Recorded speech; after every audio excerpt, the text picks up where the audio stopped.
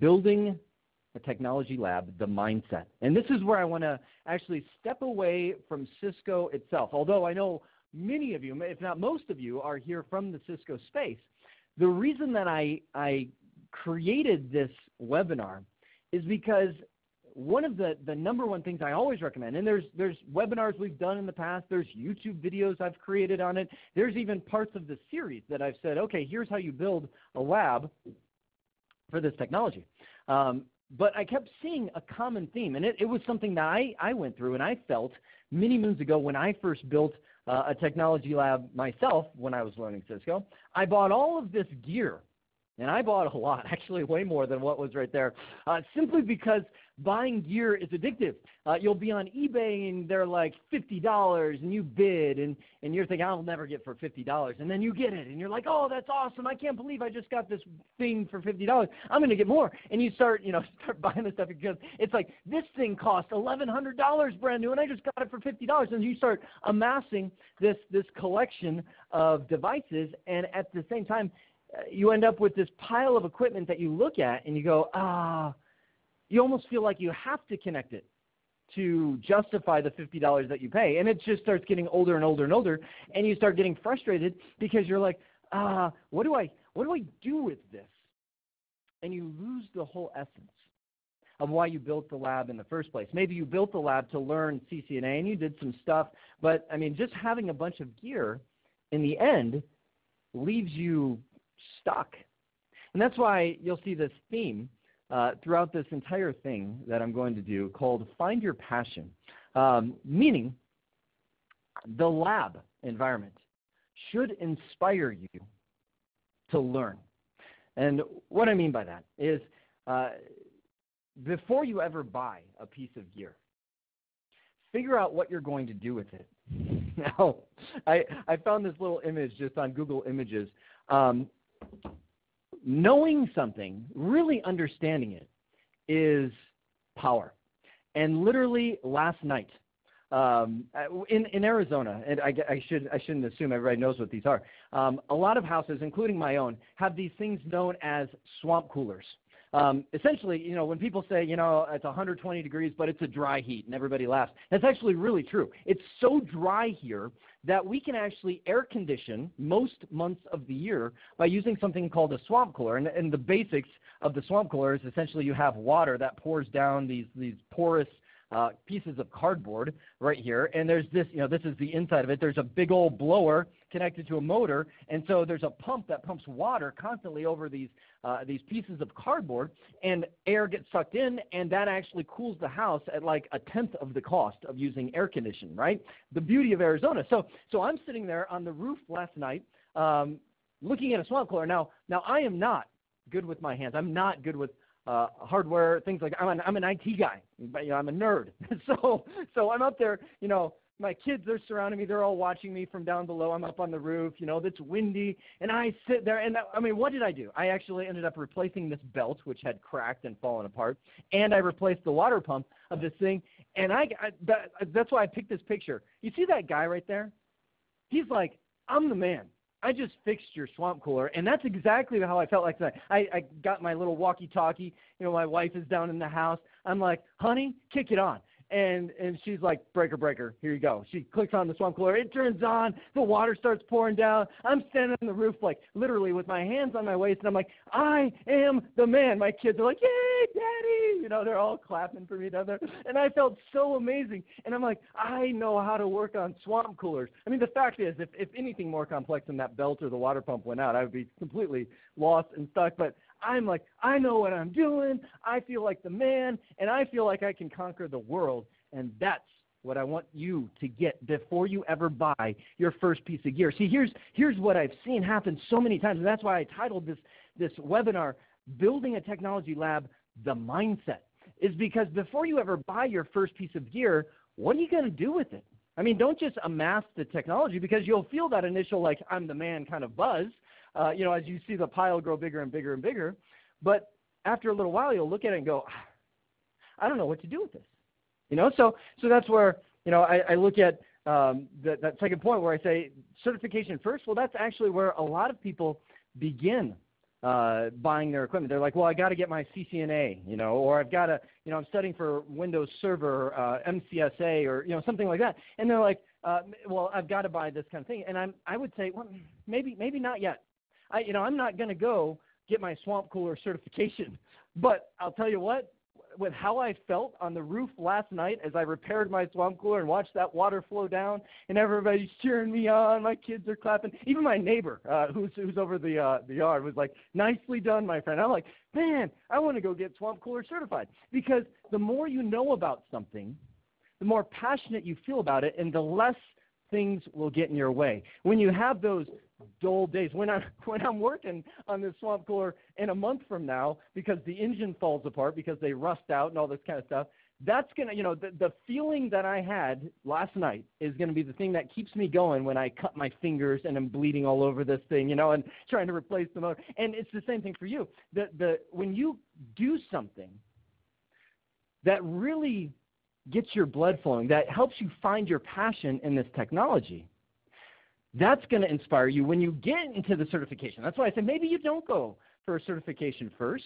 Maybe you do something really cool like what I'm about to tell you, and then use that as the fuel, because there's going to be those times in certification where you're like, I don't get it. Jeremy's a great instructor and all, but I don't understand a word that he's saying. Or, I've tried this and it's not working, and you need something to keep you going. And that's where a lot of people burn out. So learn the concept. Dream something that you can do with it, and then build it before you ever get into the first certification. So what are you building? I would argue you're not building, at least initially, when you build a lab, you're not building technology. You are literally building your passion for it. The fact that, let me give you one more example that's a little more technology related than my swamp cooler guy right there. When you don't know something, you despise it. And I will use my example of Apple computers. I grew up in the Windows world. I know command prompts. I know ipconfig, release, renew. Why is there no ipconfig, release, renew on a Macintosh? And so when people say, what do you think about Apple? I'm like, I hate it. And I know that's countercultural, right? It's like, it's like calling somebody's mother, names if you say, I don't like Apple. But I don't like Apple because every single time I try to do something, it takes me 10 times as long to figure out how Apple did it. Not to mention that Apple puts so many boundaries on everything they do because they're like, we're the most secure anyway. I don't like it. Now, let me tell you what. If somebody said, you know what, your Windows computer just blew up and you have to use an Apple, then I would learn it, and it would be like a swamp cooler to me. I know it would. I would sit there and learn everything about Apple, and I'd be like, man, Apple's awesome. Man, why doesn't the world, you know what I mean? So what I'm saying is technology labs should build your passion. It shouldn't just build a technical concept. So let me give you an example of how you do this. What if you were to design a collapsed core for your house? And I put my little recipe right here. What do you got? How do you do that? Well, you take Jeremy's CCNA series at CBT Nuggets, and I'm saying that not as a plug. I'm just saying, what is a collapsed core? How do I even know what that is? Well, you got to have some kind of concept of what you're doing. So you take that series, and then you're like, well, what I can do is I can use in my house a couple 3550s. How much do I get those for? $20 a piece. Layer 3 switching. Come on, we live in a modern world of just amazing prices. So a couple of these guys, a couple 2950s that you get for $10 a piece. Connect these things in a little, trunked connection with VLANs going down and all this kind of stuff. And then, take these up to your 800 series router, which connects to your DSL or your coax cable connection, and start fanning this thing out to where you set up a VLAN for your Apple TV, if you have one, or your Roku, and you have different treatment and quality of service policies. So, your kids on Netflix always get the priority over, somebody, surfing the web or something like that. I mean, they're like this little thing right here is so much you can learn and do. And I'm not even learning and doing. I'm building my passion. I'm building my house. Literally, in such a way that I'm like, this is going to be awesome. And I can, once I get this and I can, fan this out, and you start learning these other concepts and you start deploying them in your house, because you know what? There's not much difference between a bedroom and a cubicle or a living room and a conference room, right? It's just location. So if you learn the stuff and you really roll it out at your house, then by the time it's said and done, you end up with all the skills that you would have. And now you're like, man, this is awesome. I'm going for my CCNA, right? Or what if you did something like this? You take Sean's Ubuntu series, Sean Powers over at CBT Nuggets. You start learning the basics of Ubuntu, and then you start getting ideas that you can do with Ubuntu. Oh, my goodness. Just go on Google. And just before I did this presentation, I typed in home automation Ubuntu into Google. And there's pre-built Ubuntu appliances and step-by-step instructions on how to build an open-source home automation system so you could start turning on your lights and, setting up a video camera and recording people coming to your front door and, all these different things. And that's just one thing. And, I always feel like I have to justify it. People are like, is he pushing, Asus computer? No, this is just a cool little $200 box that you can throw into a closet somewhere that can run Ubuntu pretty darn well, right? And you can do all these things. Now, I'm looking at the questions. One of the things that I'm seeing people say is, well, what about Cisco Viral or GNS3 or, How do I explain this? So Viral and GNS3 is step 2, meaning what I'm talking about. Let me just jump back here. When I'm talking about a collapsed core design for your house, could you build that in GNS3? Yeah, but it's nowhere near as cool. I mean, there's something magical that happens when you plug it in and you see it work. GNS3, Viral, it's an emulated environment. You're going to have little boxes that you drag on there. You turn them on, you see the iOS, and you're in the certification world, right? That's valuable in step 2. But if you start with GNS3 and Viral, it's the same kind of thing. You drag these things and you stare at them, right? And you go, well, that pretty little teal icon represents a router. I guess that's. Let me log in. I've seen it happen so many times. People log into the router and they change the host name and they set some console settings like no exec timeout. They set an IP address and then they kind of stare blankly and they're like, yeah, I'm going to go watch 24, and then they're off, totally abandoning the cause because it's not real. So, yeah, Viral, GNS3, it's awesome, but it's step 2. Okay.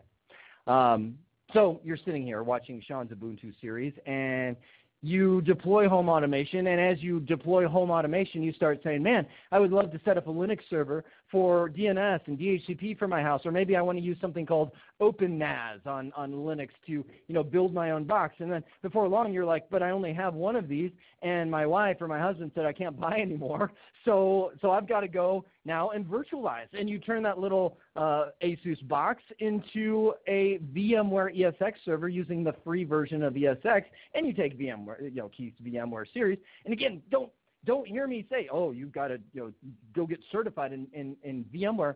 Everything that I'm talking about right now is in finding your passion. As you do these things, what lights you up? You can tell I'm a pretty passionate guy. I can get on the roof and figure out a swamp cooler, and I feel awesome. But at the end of the day, I go, I don't think I could do swamp coolers for a living. I would probably hurt myself eventually in the near term. I don't like being on roofs in the 100-degree weather. I mean, all these kind of things. So as you're going through and you're like, man, VMware ESX is awesome, but you know what?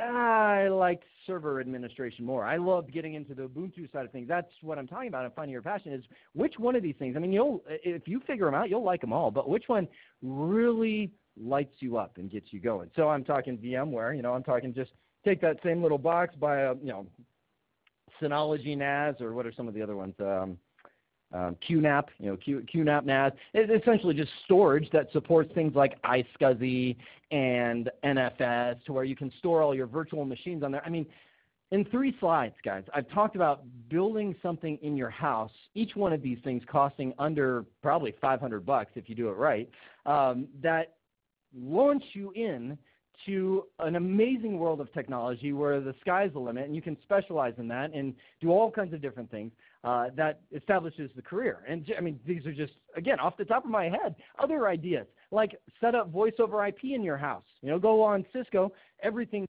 that's old is cheap, so go buy some 7940s or some 7960 IP phones, get a eBay version of Call Manager, right?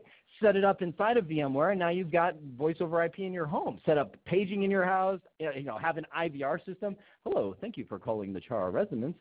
Press 1 to speak to, you know, and all the, you know, set up music. I mean, the sky's the limit. Set up public wireless for your neighborhood. I've so wanted to do this. I want a little tower on my roof. I'm serious. I want a little tower that has outdoor access points that broadcasts a signal that my entire neighborhood can reach. And I would have a little, you know, a splash screen when they get on that says, you know, here's the things that I prohibit, here's your bandwidth restrictions and all that kind of stuff. You know, do something cool. And, and so down the road, right, you're filling out your resume and you say deployed.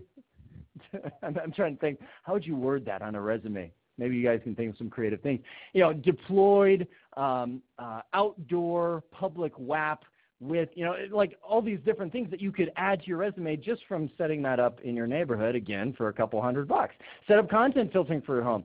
Set up video collaboration. I just finished teaching CCNA collaboration, where it's all about video. I mean, that's the next thing. Video is the new voice, right? Everybody wants video collaboration. Get some cheap, you know, they're not really cheap yet, but some DX650s that you can grab off eBay. Set them up in your room, you know, video conference with your kids or your kids' video conference together. Now, you might be looking and say, oh, well, that's what he meant by kids. No, that's actually not what I meant. I meant you get a 1,000-point bonus. You get a lifetime bonus if you involve your kids. I'm not going to step on a soapbox too much here, but people go, Jeremy, why do you have 6 kids? That's crazy. And I talked to my wife. I looked at my wife. We have a 1-month-old, right? And I looked at her, and I go, what do you think, number 7? She's like, I think so, because we make it awesome. My kid, my 5-year-old Josiah, that's my firstborn son, has been with me on cabling expeditions to customer sites. We go on a weekend, nobody's there. I'm like, hey, come on, man, jump on the ladder. Why don't you put these patch cables in? And he's sitting there patching in cables from the top rack down to the switch. And I'm like, oh, no, you want to do them like real nice and orderly. He was in the attic with me when I deployed 3 wireless access points in my 1,700 square foot house. Do I need 3 wireless access points to get wall-to-wall coverage? No, but man, it's great to fall asleep to the nightlight of a wireless access point sitting there on the ceiling, knowing that 5 gigahertz speed is at my disposal. And he's the one that did all this stuff. And the reason I say this, so, you know, why am I talking about kids? I'm talking, and this is a minor soapbox, but kids of IT people get abandoned, meaning we think that our kids can't get what we do until they're, you know, 18 and 20, and by then they're gone. Their mind is gone into something else. And I'm like, man, if I can build my 5-year-old's passion into cabling, you know, if that's all I can do, then by golly, come on, let's go cable some stuff that I don't even need to cable, but it'll be fun, right? And by the time it's said and done, I'm thinking 8 years old, 10 years old, I've got a pretty formidable cabler that I can, I'm not talking about using child labor or anything like that, but I've built something into him where he's walking away. We've come a long way from the old days of farming where people would have their kids along them, and we've got kids that just, pointless. They just drift into pointless stuff. So what an amazing way, as you're building your own passion into all this stuff. I mean, why would you cable your house for Ethernet in every single room? Why not? You know, why not just grab your kids on some weekend and go do it? Anyway, done with that. So turning to certification. Once you build this passion that you have for the technology, then turn your attention to the certification. Now you're already fueled. You already set up public wireless for your neighborhood. Now come into Keith's CCNA Wireless and fill in the gaps and be like, oh, that's why my neighbor 3 doors down said he was having trouble getting on, you know, and all those kind of things. Determine the concepts and then assemble them, expecting challenges. You know, they always talk about dog years, right? When they're like, well, you know, like we have a dog who's 13 years old, And people say, yeah, well, in dog years, that's like 130 or something like that, right? Well, in lab years, 4 hours really equals 5 minutes of time. I just finished the CCNA collaboration. I'm into Cisco Arch update right now. And I actually mentioned this in the series. There was a little demo that I did that was like 30 seconds long. And I was like, and then this, and then this, and then this. And I said, just so you know, behind the scenes, doing that took me 2 hours, meaning figuring out how all of that worked took me 2 hours. And I just showed you in 30 seconds the pain that I went through over 2 hours of figuring all that out. Don't be surprised. That's frustrating, but cashed in time. That's how you build this experience. And when people start realizing, man, this isn't working, I don't get it, and they're Googling and they're frustrated and all that kind of stuff, that's part of the joy. I mean, that, like, you don't get thrilled at repairing a swamp cooler if it works perfect the first time every time, right? You get thrilled when you struggle, you cut your finger, and then you're like, wow, it works, right? Anyway, you've got the idea. That's, I mean, honestly, that's what I wanted to communicate in this entire lab mindset webinar is don't just go buy equipment. Don't just go download ISOs. Don't just go deploy things without any kind of purpose, any kind of mission. Do it to build your own passion. All right. I'm already right up to the time. So I'm just going to take 5 minutes. Hopefully, Ready Talk, our conference partners, will allow me to go 5 minutes over. I'm just going to look at the laundry list of questions that have been marked for me. Usually I splice them in more, but for some reason, today was just my day to impart my heart towards you, towards labs, technologies, and why they can be awesome. Okay.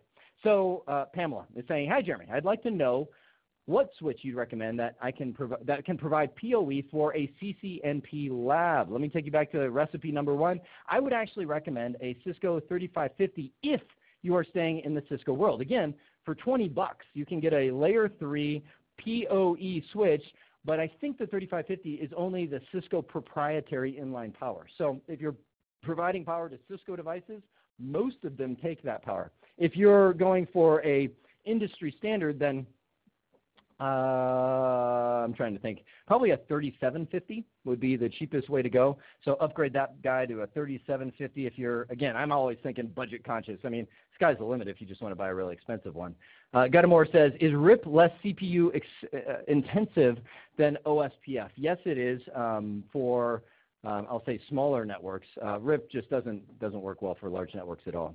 Jomar, okay, so I'm way back in the CCNA updates. Jomar is saying, does this mean the new ICND1 will be easier than the previous? I think not. Cisco always takes the time in ICND updates or CCNA updates to flush out the questions, meaning they realize these questions have oftentimes been compromised and changed, and so they start making very intuitive questions. I would not say, even though you're like, well, I don't have to learn frame relay. Yeah, true. But I guarantee you those frame relay questions will be replaced by woolly questions that they throw on there. So I would not, Jomar, think ICND1 would be easier. When will CBT? I already answered that one. Hassan says, I'm CCNA certified. My company is upgrading to ACI. How can I start learning ACI? We already bought the 933 spine and leaf. That one, it would take a lot more time than I have right now to answer. So Hassan, maybe we'll shoot you an email on that. E. Hudik says, with the changes to the exam, have the books been updated? No. There is literally nothing out there for CCNA 3.0 unless you pay $3,000 and go to a Cisco official training center and take, the Cisco official curriculum.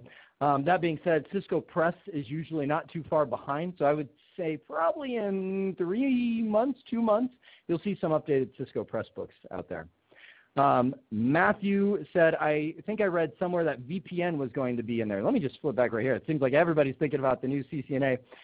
Yes, VPN is actually included in this one, ICND2. I kind of grouped together VPN into modern WAN, like VMVPN, getting multiple VPN connections together. Alcides,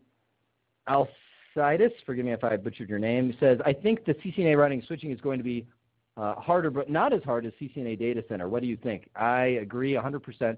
CCNA Data Center, you don't usually end up in a data center until you've already mastered the enterprise, right? So CCNA Data Center is a little tougher.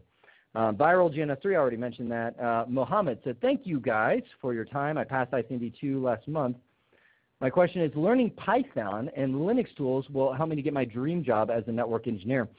Good question. Python and learning Linux is your way of automating the network. That's really where those two pieces come in. So will it help you get your dream job?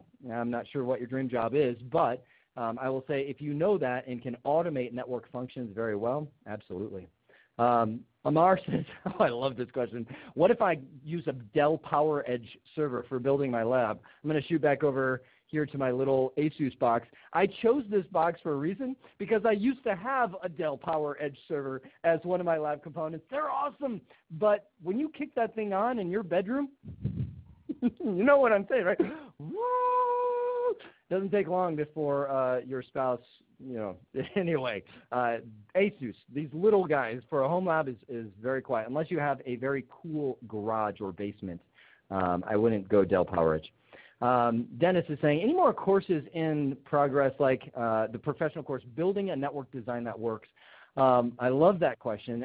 That was actually an idea that I had when I saw a CCNA certified person, actually my brother, who got his CCNA, go on his first job and was scratching his head in terms of how do I actually do this? Meaning he got the cert, but he had never actually done it in the real world, and he was buried. So I built a course just based on his experience saying, you know what, before you really do this, here's what you need. And that actually goes right along with the CCNA Labs, CCNA for the Real World. Those two very real world courses. And yes, CBT Nuggets is actually planning on a lot more real world courses moving forward. I've seen some of the ideas. We're actually all going up to CBT Nuggets, all the trainers, in about 3 weeks to do a bunch of brainstorming on just that. Okay. Oh, I'm out of time, but let me just scan. I'm going to scan the questions. What kind of computer, lab books? Matthew, how do you build for other vendors like Palo Alto, Juniper, et cetera, et cetera? What about other things? I do the same kind of thing. As a matter of fact, if you follow my little Twitter feed, about a year ago, I took a picture of me opening a Juniper, I can't even remember what it was, switch, and I'm like, and I had it sitting next to my piles of Cisco equipment, and I said some, silly comment about Juniper, but that's what I did. I said, you know what, I'm going to swap out. That's my plan was. I swapped out my core, and it still runs this way to this day at my house. Is actually a Juniper core layer 3 switch. I know people are like, abandon the cause, no, but I mean that now I know Juniper. That's what I did to learn Juniper. Okay. That's looking at the rest of the questions, and there are a lot. I think that's about all I can squeeze in for the time that we've been allocated. So that being said, guys, thank you for jumping in. This has been a blast for me. Hopefully it has been for you as well. Let me pass it back to the folks over at CBT Nuggets to close us out.